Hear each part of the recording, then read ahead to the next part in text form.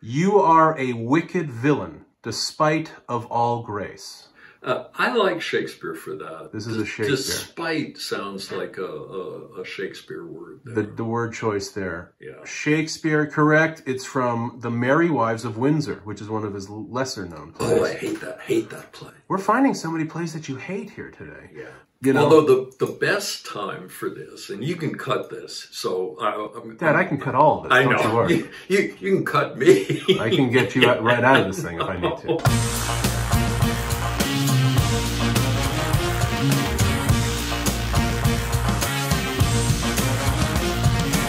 Okay, folks, welcome back. We are here with Professor Friedberg, round 2 of Taylor Swift versus William Shakespeare.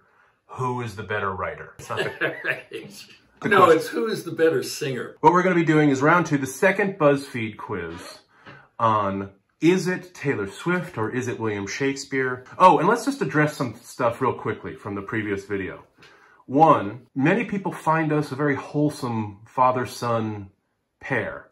Which baffles the hell out of us. Yes. Doesn't seem to jibe with reality, but we'll take the compliment nonetheless. Okay. I'd meet you where the spirit meets the bones in a faith-forgotten land. Swift. You think that is Taylor Swift? Yes. And you seem pretty confident. No, I'm never confident. Relative to your normal level of confidence. I'd say it's right there, smack in the middle. So we'll call it a 5. Okay. Right. You think this is Taylor Swift? Yep. Correct. It's from Ivy, and I do know that song. Everybody was mad last time that I didn't know all the songs. I do know that song. I've done a reaction to that song. So leave me alone. Okay. I do believe her, though I know she lies. That's Shakespeare. Shakespeare. Do you know what that's from? Yeah, it's from one of the sonnets. I don't remember which number. Miss 11 Grammys, Mr. 0 Grammys. Obviously, the person who wrote this feels that Shakespeare should have won some Grammys. It is correct. It is from sonnet number 138. Let me wipe it first. It smells of mortality. Shakespeare. That has got to be Shakespeare. Sorry, where's that from? King Lear. King Lear. Okay, so who is he speaking to? He's speaking to Gloucester, who's been blinded. Okay. Gloucester? Lord Gloucester? Yes. Not Gloucester, Massachusetts, where we used to go on vacation. No. Which lovely part of the state. Right. Correct. From King Lear. Is love a tender thing? It is too rough, too rude? I'd go with Bill. We think it's Billy Shakes here? Yeah. Do we have an idea of what that's from? A play? You think this is William Shakespeare? Yes. It's from Romeo and Juliet. Oh my God. I know, shocker, right? Yeah. Is it romantic how all my elegies eulogize me? Taylor Swift. That is Taylor Swift, according to you. That is Taylor Swift, because I remember analyzing that very lyric in one of my own songs. Well, maybe we should switch jobs. We should, yeah. They'd seen plenty of me. Yeah.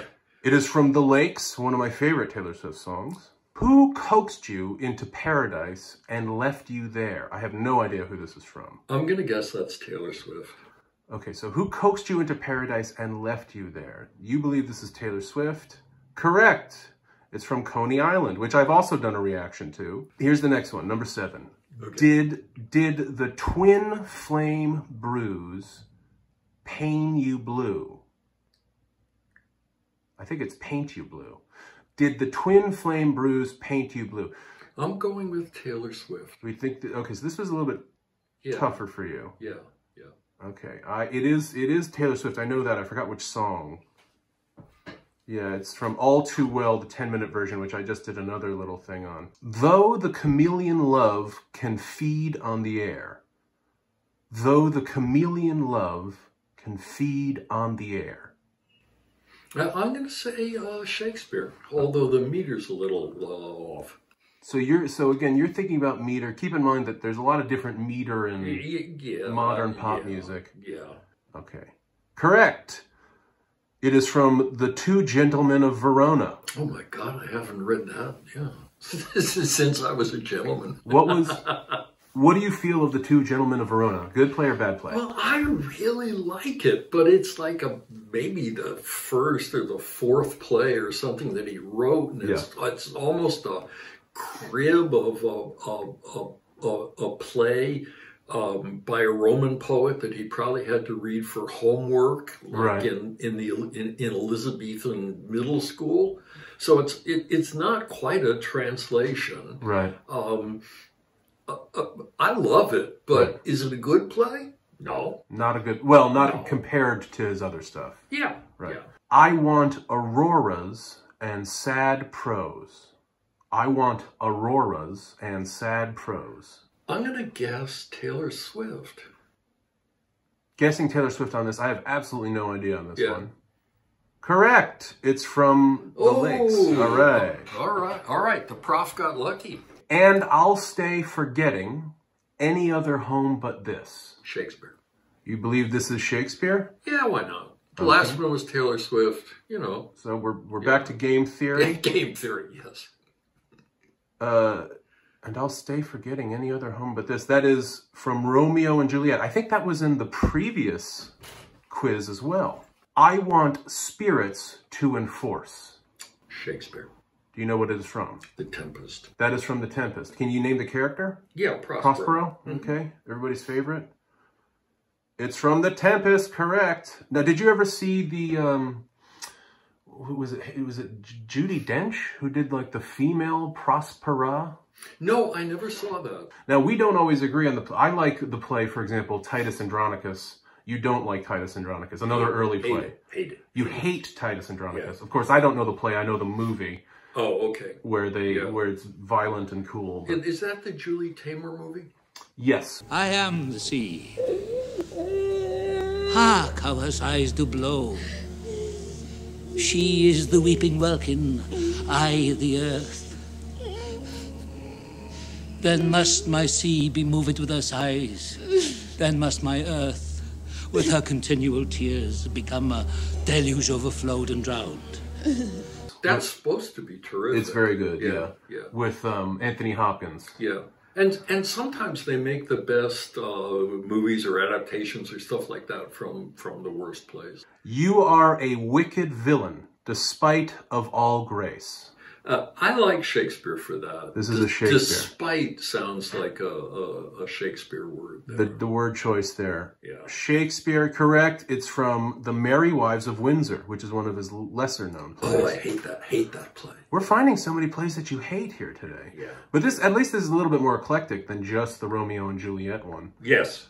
You know, although the best time for this, and you can cut this, so Dad, I can cut all of this. I don't know. You worry. You can cut me. I can get you right out of this thing if I need to. The best one of all times was when your mom, Susan, convinced me that we should go to a production of Handel's Messiah at Lincoln Center around Christmas time. Yeah. And there's a passage in there that if you put the whole thing together, it's, we, like sheep, have lost our way. Yeah. But they sing over and over again, 40 times at least, we like sheep. Oh, we like sheep. Oh, we like sheep. We like sheep. And I turned to Susan and I just started laughing. And I couldn't stop. And we had to crawl up the stairs. and they're low stairs, so it's like a perp walk for 10 minutes. We had to crawl up the stairs, just, convulsed with laughter. Just to get the giggles. We like sheep, yeah, because we couldn't stay. It was over, yeah. And this was not a Welsh production. No. Sorry, guys. Our apologies to the Welsh there. Right. And the old widow goes to the stone every day, but I don't. I just sit here and wait, grieving for the living. I'm going to go with Taylor Swift. This is Taylor Swift. I've also done a reaction to this. Nobody get mad at me. Okay. This is Ivy, I believe. Yeah, Taylor Swift. It's from Ivy. This is one of my favorite songs by her. It's a really lovely song. Yeah. I wounded the good and I trusted the wicked. I wounded the good and I trusted the wicked. I don't recognize it, but it has the rhythm of a Shakespeare line. It's got a pause after 4 syllables and then a 6-syllable thing. Okay. Especially when he was young, he did that a lot. We think it was Shakespeare. We're guessing. It is not. This is the one you get wrong here. Well, maybe the first one you got wrong. Right, I know. There's still more to go. It's from Daylight, and it is Taylor Swift. That's really interesting. I wounded the good, and I trusted the wicked. Good line. This is a state of grace. This is a state of grace. When it's really simple and short, they're harder. Yeah. They're harder. Yeah, yeah. Swift. Okay. After a pause, we have She's Swift. the girl, right? She is the girl. Okay. Correct. It is from State of Grace. The Chronicle of Wasted Time. Shakespeare. Shakespeare. We think. Correct. Do you want to guess which sonnet? A Shakespeare sonnet? You got it. Got it. You know, what's crazy about this is they're just giving us fragments. Yeah. When I was at home, I was in a better place. When I was at home, I was in a better place. Game theory? Shakespeare. Shakespeare. Okay, this is a weird one because they don't have...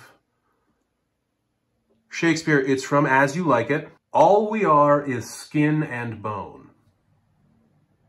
All we are is skin and bone.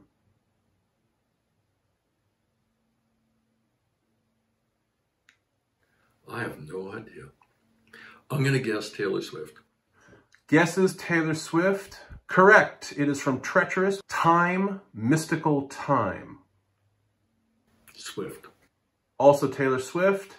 Correct. It is from Invisible String. I'm going to, I mean, if we ever do this again, I'm going to have a rule at the questions. They got to have at least like a verb. 5 words. Verb. Yes. Let's have an action in the thing. Right. Falling feels like flying till the bone crush. Taylor Swift. Taylor Swift. And then in this, they have this really rude way of putting it. They say, is it Tay-Tay or the guy who abandoned his family? Did William Shakespeare abandon his family? No, he simply didn't live with them for about 20 years. I see. So it's falling feels like flying till the bone crush. And you believe that's Taylor Swift? Yeah. Correct. That is from Gold Rush, another song I've done a reaction to. Brought forth an incandescent glow, tarnished but so grand. I'm going to go with Taylor Swift because I can't remember Shakespeare using incandescent. Incandescent, yeah, I can't either. And I actually know what song this is from. This is Taylor Swift. This is from Ivy. Again, my favorite song off of Evermore. True love never did run smooth. Shakespeare. Do you have an idea of what it is? Midsummer Night's Dream. Ooh, so we have a Shakespeare and the play Midsummer Night's Dream. Mm-hmm. You got it, Shakespeare. It's from A Midsummer Night's Dream. Mm-hmm. Very good. You're earning your role as a professor. This hope is treacherous. Swift. Okay, so the last one we think is Swift. Correct. You got 22 out of 23. It is from the song Treacherous. And as a reward, you get her dancing around in a chair. All right. I still haven't gotten the meme with the kitten from the first show. We'll get you a kitten. I don't want a kitten. Right. I want an NFT. Okay, we'll get an NFT. That's a joke, guys. Don't take it personally. Now, this was really fun. I want to ask you, if there are people out there, young people out there, a lot of young people watch these videos, and they are interested in going into maybe trying to be an English major at a college or university. Is there something that you think they need to focus on that maybe they haven't been told? Well, yeah. A lot of kids haven't been taught how to write a decent sentence. What's just like a general rule for a good sentence? Have a good verb. Have a good verb at, yeah, I mean, you can make a sentence right out of a verb. Just short and sweet. Yeah. Sit. Right. Put the action at the beginning of the sentence. Yeah. What do you look for in a good essay? Short, snappy sentences. Mm-hmm. And sentences that don't have a whole bunch of, like prepositional phrases, right, or which and that clauses, and that just keep going on and on and on and on. And it's not the kids' fault. It's our fault, because we're the people who taught them how to write that way. Right. You write for the test, right? Mm-hmm. You write for grade level. And what does grade level mean? How many words are in the sentence? Mm-hmm. It doesn't matter if they, if they're in the right order or if they're the right words, or if the sentence has got a verb in it. Right. It's just the more words in the sentence we tell our students, the smarter they are. Yeah. And supposedly, it's probably apocryphal, but somebody did an analysis of Shakespeare and said he was like 5th to 8th grade level. Right, of course, because... Yeah. Well, that's why he doesn't get any Grammys. Right. No respect. No respect. And so it's as if nobody paid attention to Ernest Hemingway, who was a really marvelous writer. Yeah. I also want to express my appreciation. It's rare that someone pays this much attention to me. Okay, good. So appreciation sent out to all the very kind comments, the very nice comments that people sent in on the previous one. Yes. And hopefully you enjoy this one as well. It is Christmas, so from these two Jews to you, right. Merry Christmas, Happy Hanukkah, Joyous Kwanzaa. Until next time. Good Yontif. Good Yontif. Keep playing.